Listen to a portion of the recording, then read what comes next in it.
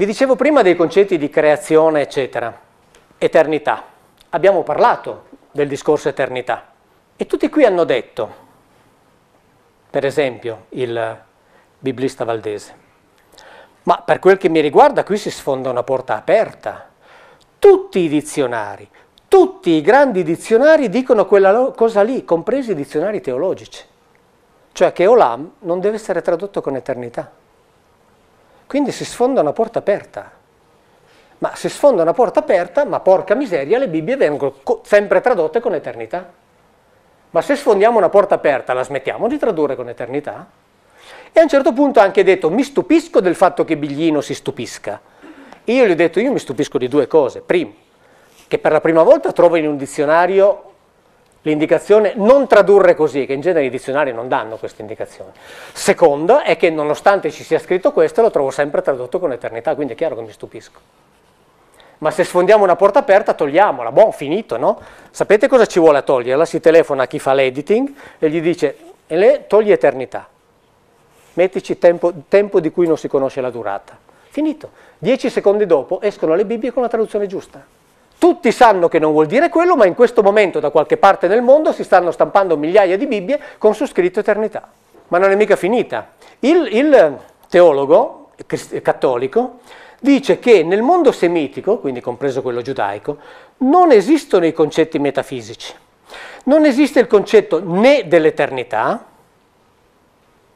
né dell'immortalità, non esiste il concetto di creazione dal nulla, è una visione che è fuori completamente dalla mentalità semitica.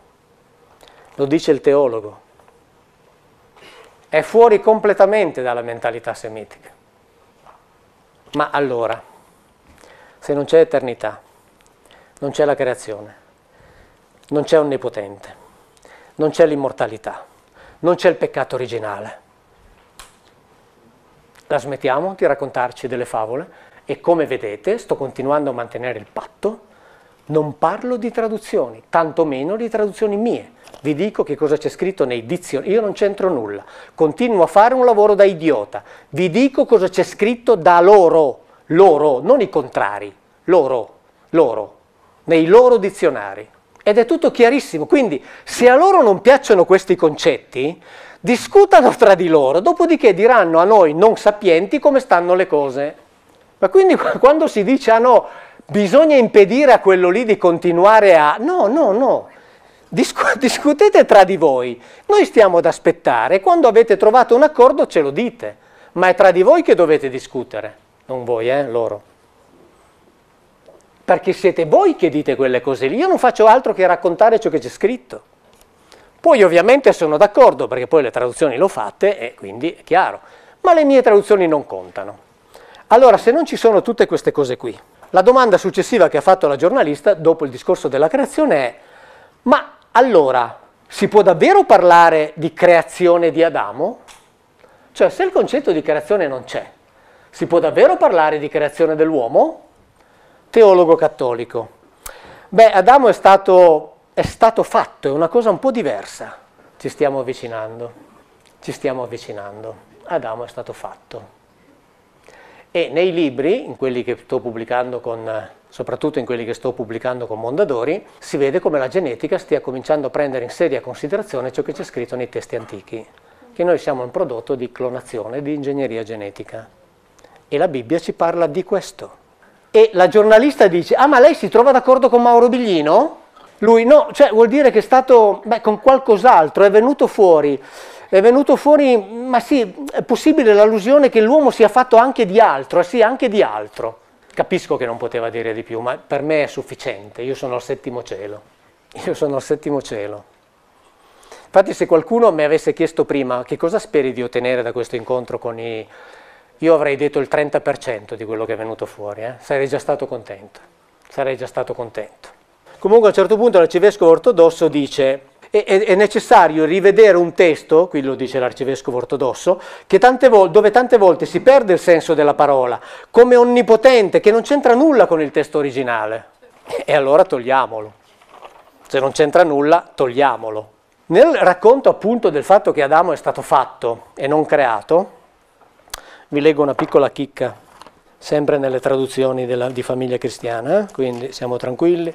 Quindi Adamo sarebbe stato fatto, cioè l'uomo, Sapiens, sarebbe stato fatto con degli interventi precisi, che alcuni genetisti stanno cominciando a ipotizzare e stanno cominciando a spiegare come mai, pur derivando da degli individui che avevano 48 cromosomi, noi ne abbiamo 46, e il tutto è frutto di quella che viene chiamata traslocazione robertsoniana, cioè il cromosoma 2 e il cromosoma 3 si sono fusi tra di loro, cosa che se avviene in natura porta alla morte immediata dell'individuo.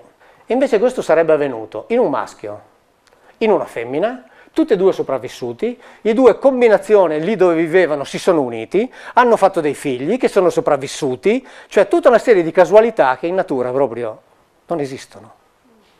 Tant'è che questi dicono che questa roba qui può essere avvenuta solo sotto controllo. Solo sotto controllo. Sentite, allora, nella descrizione del modo in cui è stata fatta Eva, fabbricata Eva, la Bibbia ci dice questo, che gli Elohim presero l'Adam e lo posero in Gan Eden, cioè hanno preso l'apostrofo Adam, che alle volte è indicato con l'articolo, quindi Adam non è il nome di un individuo, indica un gruppo, in particolare un gruppo di maschi. Quindi l'hanno preso e l'hanno messo nel cosiddetto paradiso terrestre. Quindi intanto l'uomo non è stato fatto nel paradiso terrestre. Leggetelo nella Bibbia che avete in casa. Presero l'Adam e lo posero in Gan Eden, quindi l'hanno fatto da un'altra parte. La genetica ci dice anche dove probabilmente l'hanno fatto. Ce lo dicono anche un po' i testi antichi, non la Bibbia. Dopodiché lo mettono lì perché lui doveva lavorare in quel posto lì. Dopodiché dice la Bibbia che dopo un po' di tempo Dio si accorge, prima non lo sapeva, che per l'Adam la compagnia degli animali non era sufficiente. Siccome lì, come ci dice la genetica, la paleogenetica ufficiale nelle riviste scientifiche, sono nati i primi ceppi di animali addomesticati, comprese le pecore, io immagino a che scene magari assistevano gli Elohim quando l'Adam era da solo con le pecore. E allora decidono di fargli la femmina. E per fargli la femmina, non aggiungo una virgola in più a ciò che c'è scritto nella Bibbia, indussero nel maschio un sonno profondissimo, prelevarono un qualcosa da una parte laterale, che è quella che viene tradotto come costola, chiusero la carne dove hanno fatto il prelievo e con ciò che hanno prelevato hanno fabbricato la femmina. Questo è un protocollo di clonazione dichiarato dai genetisti. Dice, è uguale ai protocolli di clonazione nostri. Manca solo un passaggio intermedio, l'impianto in un utero femminile. L'unica differenza che c'è rispetto ai protocolli nostri.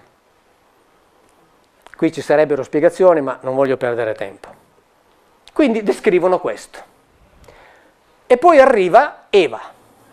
E gli Elohim la presentano ad Adamo. E quando leggerete la Bibbia con attenzione e con grande curiosità, leggerete questo.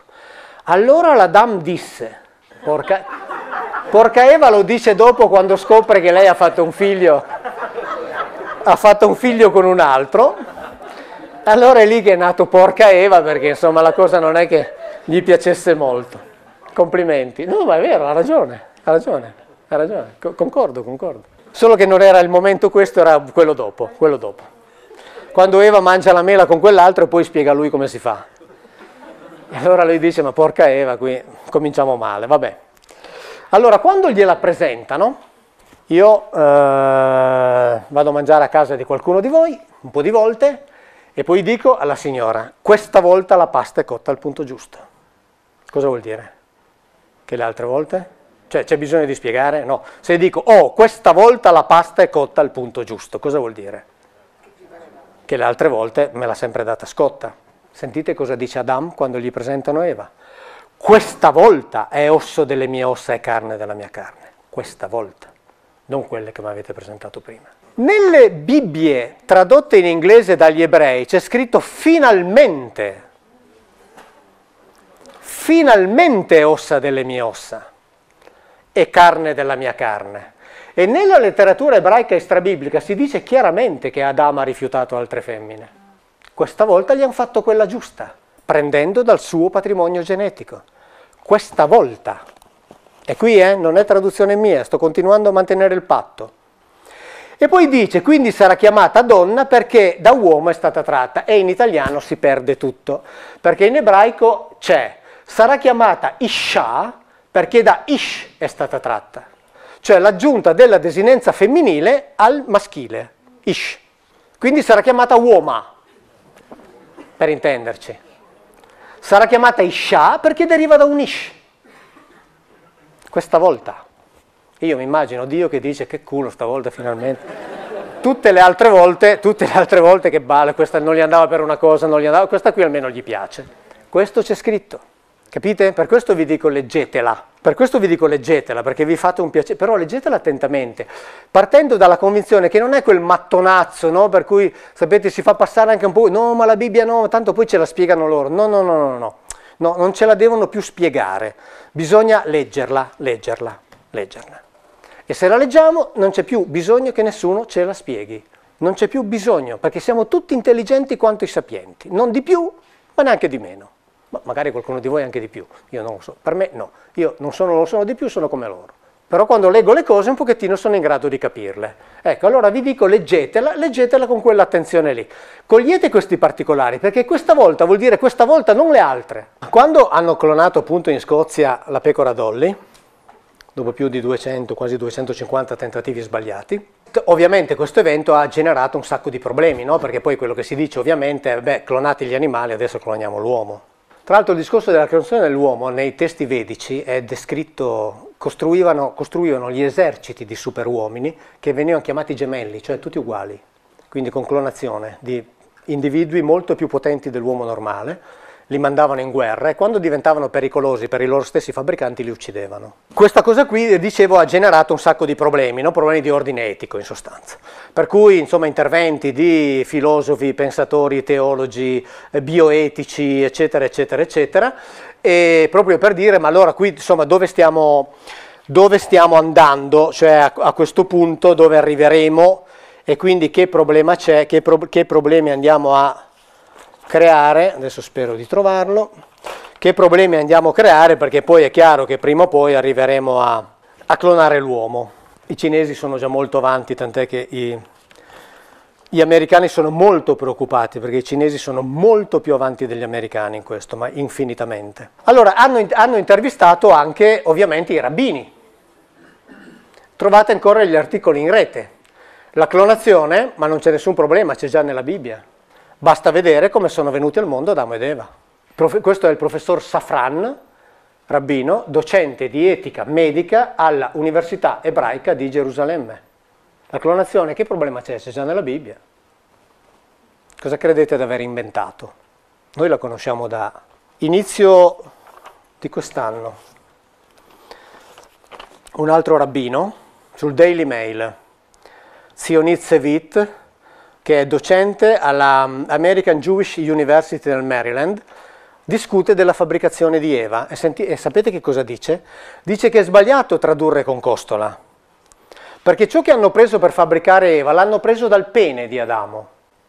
Cioè, la discussione non è Dio ha creato l'uomo, no, che Dio ha creato l'uomo non esiste.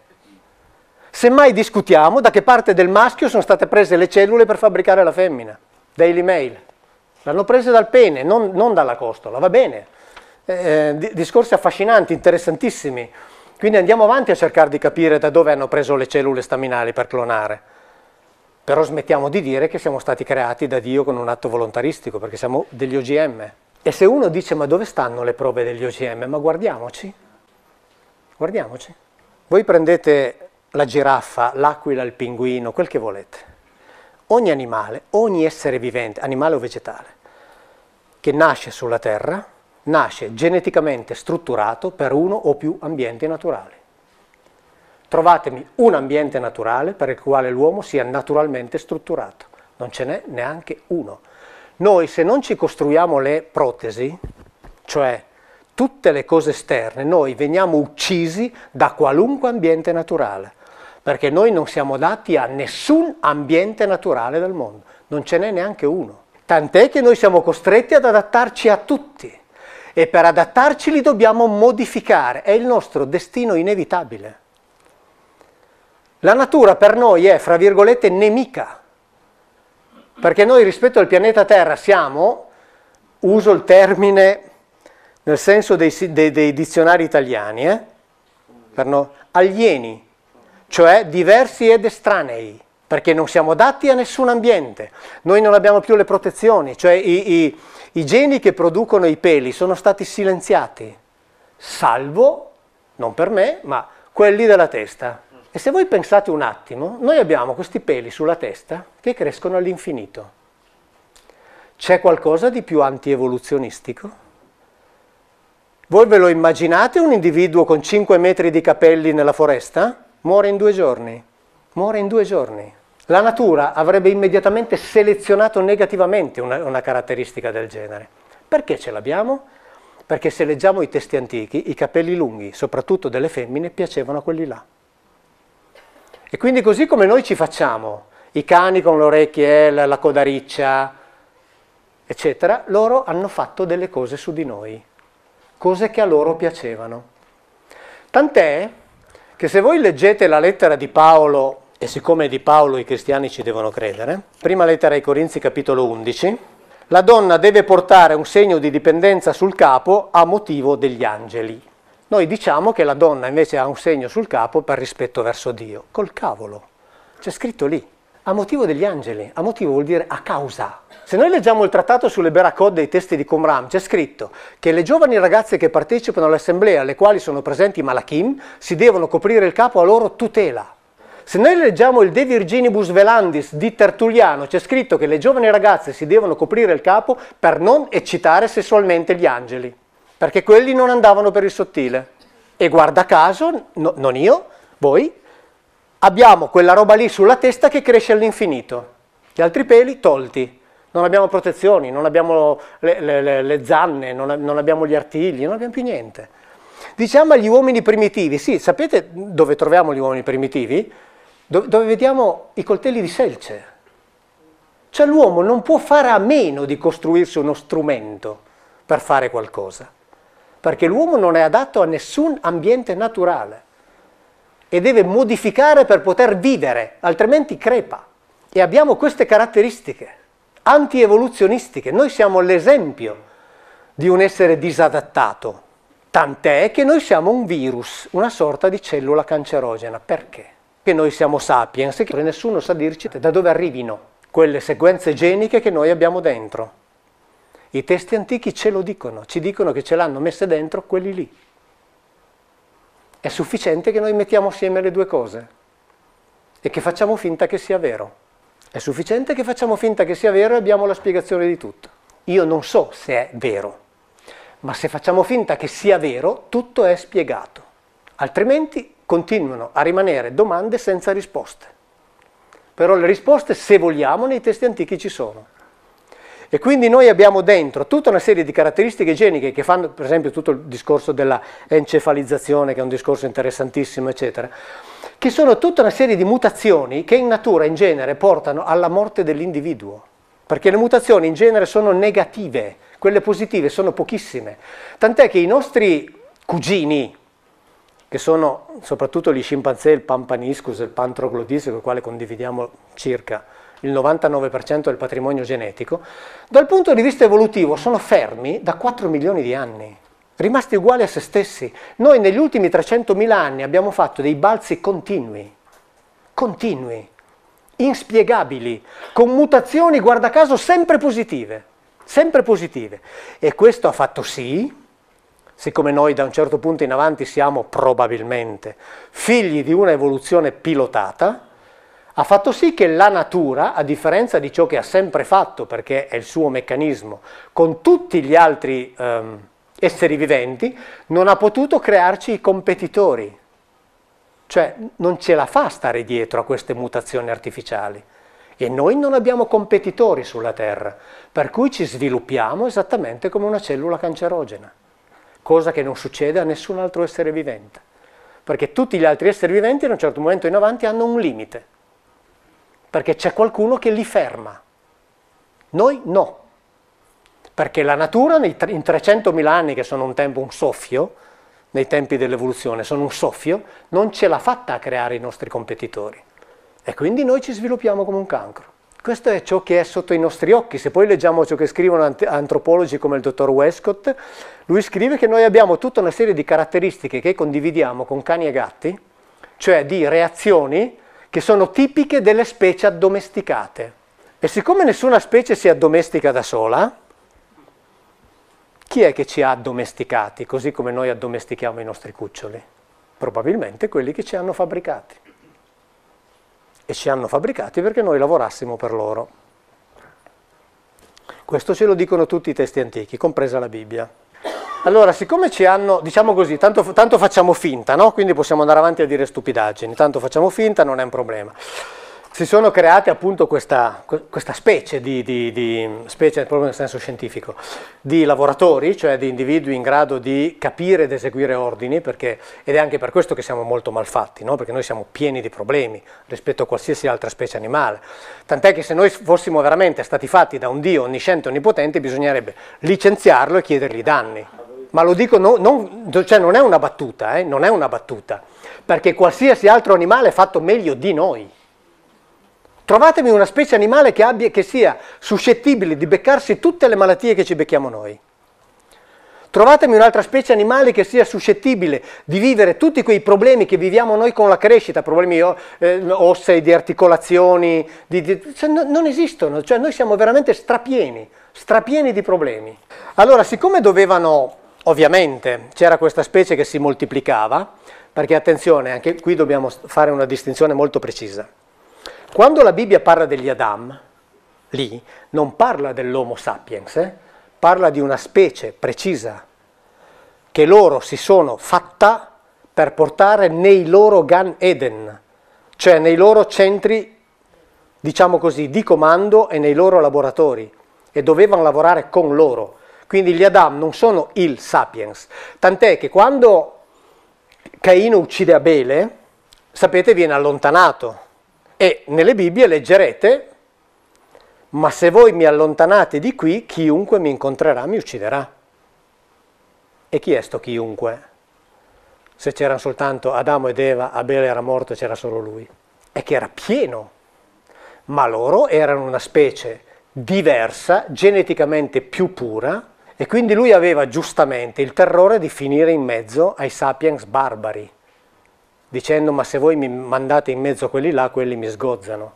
E invece gli va bene, trova mogli, costruisce città. E per chi si costruiscono le città? Per le scimmie?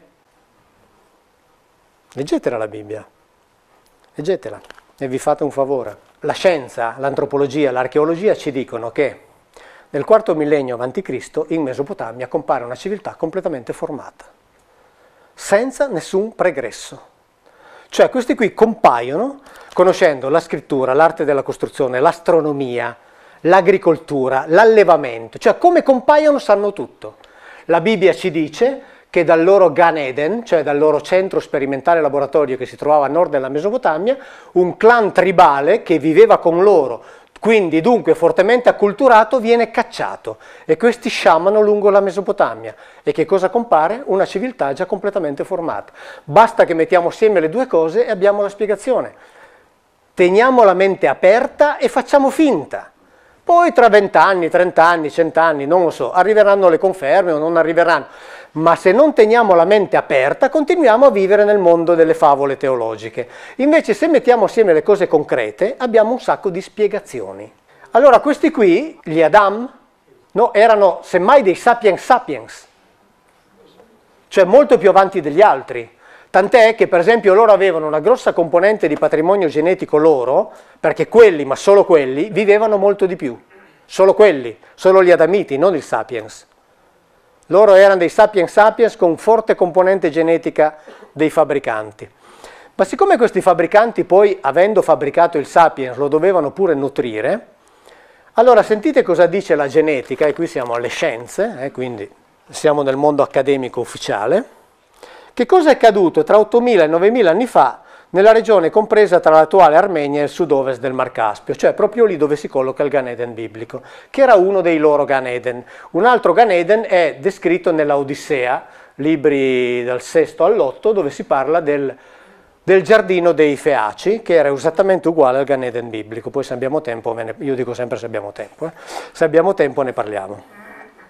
Comunque tanto chi vuole lo trova nei libri Mondadori, è tutto descritto. Che cosa è successo? È successo questo, che una componente selvatica della famiglia del Triticum, cioè del farro, ha sperimentato un evento genetico che non sarebbe mai potuto avvenire. Il suo intero genoma si è fuso con quello di un'altra graminacea e ne è nata una nuova specie selvatica che conteneva tutti i geni di entrambi i donatori e il doppio dei loro cromosomi. In natura questo non può avvenire. Non avviene. Cioè, se c'è una fusione, quell'individuo muore. Ma mica finita. Un secondo evento genetico, fra virgolette, impossibile, è avvenuto di nuovo, e non sto a descriverlo. Successivamente, anche se i dettagli sono ancora da definire, una serie di ulteriori modifiche genetiche ha portato al nostro triticum estivum, il grano con cui facciamo il pane. Cioè, una serie di eventi genetici impossibili in natura si sono verificati nel periodo in cui quelli lì stavano operando, si sono verificati nei posti in cui i testi antichi, la Bibbia, ci dicono che quelli lì stavano operando, e non è che si è verificato sulla margherita, si è verificato su uno degli alimenti che ha nutrito nella storia milioni di uomini. Una serie di eventi genetici impossibili. Impossibili. Ma non è mica finita. Contemporaneamente, cioè negli stessi millenni, dall'altra parte del mondo, quindi nelle Americhe, è nato un, definito così, OGM naturale. E che cos'è questo OGM naturale? La patata. È successo che la patata selvatica ha inglobato completamente le sequenze del DNA dell'Agrobacterium, che è quello che la rende commestibile. Attenzione. In genere questo batterio riesce a trasferire geni solo in una ristretta porzione delle cellule di una pianta, ma in questo caso, virgola, proprio come avviene per gli OGM in laboratorio, virgola, la cellula con il DNA inserito riesce a moltiplicarsi e a formare un intero nuovo esemplare, generando una progenie di individui che recano il DNA alieno. Alieno vuol dire diverso ed estraneo, non... Mentre di qui, diciamo, nel nostro emisfero, una serie di eventi genetici impossibili ha portato alla produzione del grano, che sappiamo nei secoli ha nutrito milioni di persone, nell'altro continente eventi genetici che in natura non possono avvenire hanno fatto sì che la patata diventasse commestibile e sappiamo quanti milioni di persone hanno nutrito la patata di là. Ma è possibile che sia tutto casuale? Tutto casuale? Cioè tutta una serie di eventi genetici impossibili sono avvenuti casualmente, ma erano tutti finalizzati a nutrire milioni di individui, cioè centinaia di migliaia di individui che si stavano moltiplicando. E si stavano moltiplicando rapidamente perché non avevano competitori in natura. Non lo so, facciamo finta. Ma se mettiamo assieme queste cose qui, a forza di far finta, viene la tentazione di pensare che sia vero o no. Ripeto, poi dire che sia vero è un'altra cosa. Però se non teniamo la mente aperta continuiamo a rimanere chiusi alle ipotesi. Se invece teniamo la mente aperta ci accorgiamo che tutta una serie, che gli antichi non avevano come noi il computer, per cui adesso io mi metto davanti al computer e scrivo una cosa, se poi non mi piace la cancello, la riscrivo. Per quelli scrivere era una roba costosissima, faticosissima, molto impegnativa. E quando si sono messi a raccontare queste cronache, non è che ci raccontavano delle favole, perché non è che avevano tempo di scrivere Cappuccetto Rosso. Cioè cercavano di tenere memoria di cronache, di fatti, e soltanto ovviamente di fatti importanti. Ma ci raccontano queste cose quei signori lì.